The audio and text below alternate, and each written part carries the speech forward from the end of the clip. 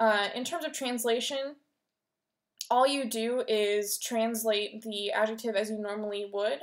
So normal translation plus ER, or for adjectives in English that don't add ER, more, however you translate that adjective. So in this case, dear-er. But if, for example, you had an adjective that meant something like hectic, in English we don't say hectic, or we just say more hectic.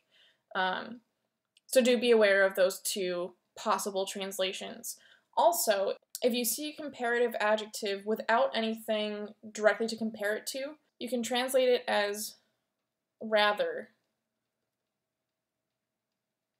So if you're talking about a person, for example, and you want to say that he has more of some quality than other people in general, but you don't actually specify people, you can just say he was rather intelligent.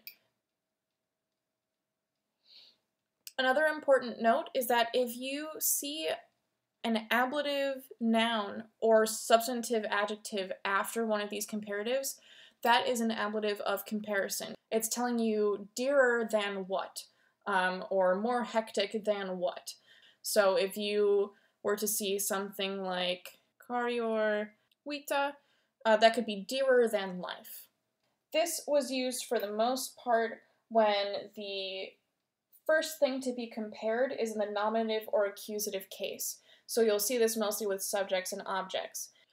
You can also see when the first element be compared is not in the nominative or accusative case. When quam is used, the same construction and or case are used as the element before it. So in this case, the item after quam would also be in the genitive singular case because our carioris is in the genitive singular case. So these are your two options for giving more information about what you're comparing.